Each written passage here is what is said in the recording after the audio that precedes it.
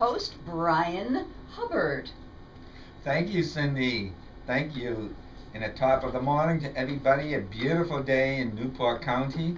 You know, I hear a lot of people talking about how hot the weather is. I happen to love it. You know, just the nice fragrances. We just have our fans going. It's a great time to be in Newport County.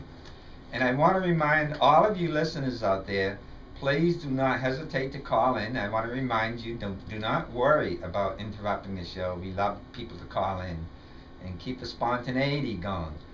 Today we're having a special show. This is going to be an interesting show, and we're going to extend for another 15 minutes, so we will be going a bit longer today. And I will get into that in 1 second before I introduce my very interesting guest today. I want to remind you to call in at 846-1028, 846-1028. And if you have any questions, you want to call me personally, call me in my personal cell, 965-2268. And of course, you can always visit my website at www.empowermenttherapy.com. Well, today we have a very interesting guest, but before, just 1 quick second, I want to welcome Cindy to being back with us. Cindy is just recovering beautifully from a nice medical situation. Great being back, Cindy. Thanks. Glad to be here. I'm sure you are. And I'm sure you love being here so much. And no facetiousness there. I mean that sincerely. And I want to introduce my guest. This is a woman I've known for close to maybe 25 years. Her name is Marie Younkin. She is also a TV personality. She does her own TV show called Tea with Marie. I've known Marie. I'm going to introduce with a little vignette at some point that kind of captures and summarizes what she is all about. But Marie is also an author, and she has just written a book called To Hear the Birds Sing. Marie and I have something in common. We both have undergone cochlear implants and to improve our hearing. And the focus of today's show is going to be on listening with love. As a matter of fact, Marie will be doing a sermon tomorrow at her church in Narragansett, Rhode Island. And so, without further ado, Marie, welcome to Stress Busters. Hi, Myron. I'm really happy to be here today. Great. Myron, I'm sorry, that's my husband's name. Hi, Brian. I'm sorry. Already off to a good start. That's right, Marie. Good start. That's okay. If Myron wants to step aside, I'll fill in as your hubby any day. he's sitting here in the studio too, so it confuses me. Okay. Tell us a little bit more about where you're going to speak tomorrow. Yeah, I'm going to be speaking at the Unitarian Universalist Church. It's actually in Peacedale on North Road. I believe it's 27 North Road. And the service starts at 11, but all are welcome. It's a very open church, receiving we welcome all kinds of people, and we love to have that. And I'm going to be speaking about listening as a form of love. Can you elaborate what that means? What does that mean? Well, without giving my whole speech, right? I found that after I was able to hear better, it did not necessarily mean that I would listen. I don't know if you had that experience, Brian. Absolutely, yeah.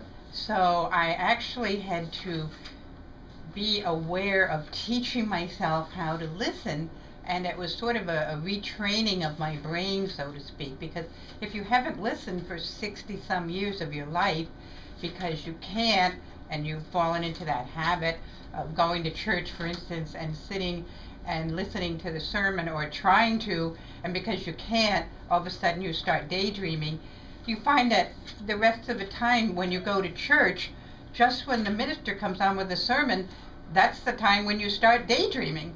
Mm-hmm. So now that you can hear better, you might just go back into that same habit you've had for 60 years, sit at the sermon and start to daydream. You have to actually tell yourself, hey, I can hear this, but I need to be able to focus and listen to it. So even, I want to tell you, even people who do not have trouble hearing often daydream during the sermon.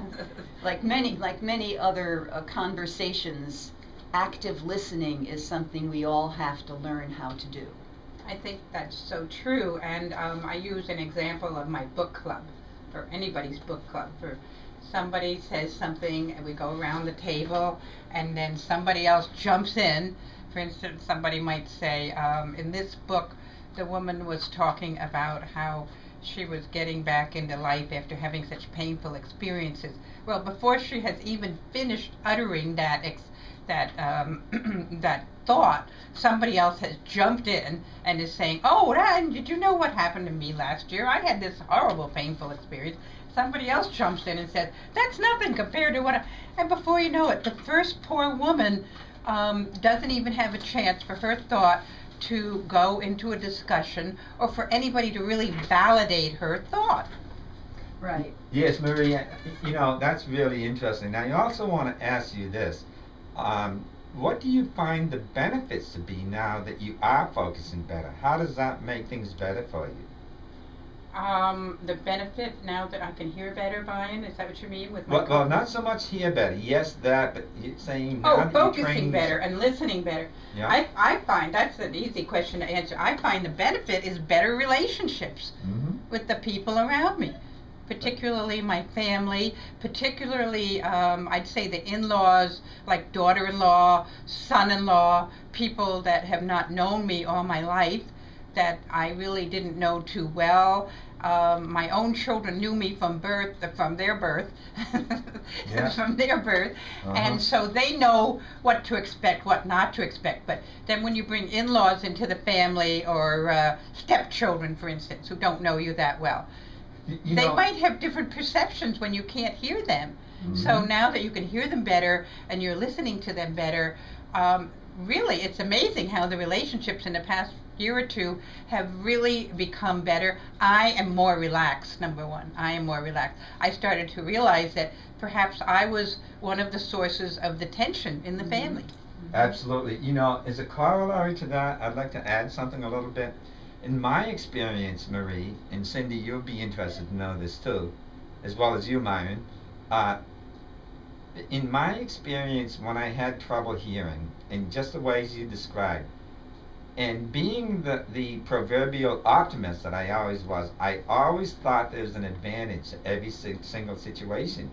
And even though I did find myself daydreaming, and certainly in church, and I'm sure that wasn't just coincidental, but in certain situations I would daydream more than others, even though I was doing that, whenever I was in situations that I was truly motivated with, usually meeting someone or whatever, it really forced me to listen, to pay close attention, to almost hang on every word. And I didn't really understand the significance of that until about 20 years later, when someone told me, Brian, part of what appeals you to people is that you pay so close attention to what they're saying. And then when I read a book by F. Scott Peck called The Road Less Traveled, you remember that book? Yeah, I know that book. Yeah, and he talked about the 5 stages of listening, and the 5th one being listening very attentively, intensively. And I was thinking to myself, my God, for me to communicate, I had to do that all the time, whether I wanted to or not. Does that kind of register with you?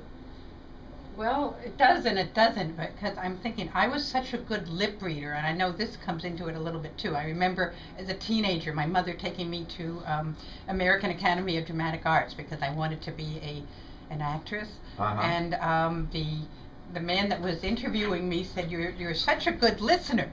Well, I don't think he realized that what I was doing was I was looking at his face and reading his lips. Absolutely. That did not necessarily mean that I was actually listening. And so many people who are not hearing challenged, they can learn something from us, can't they, Marie? Definitely can learn something. Yeah. And I think that when you pay attention to someone and you look at their face and you are not thinking about what am I going to say next, but you're actually listening to what that person says, you're giving that person the attention, and everybody wants attention. That was another thing I was going to mention. Absolutely. When I was not able to hear, and you can ask my children this, they said, "Ma, you're not talking about listening tomorrow, are you?" What do you mean? They thought that was hysterical. Because when you're not able to hear, it seemed as though I wanted to be the center of attention a lot. Well, that's an understandable dynamic because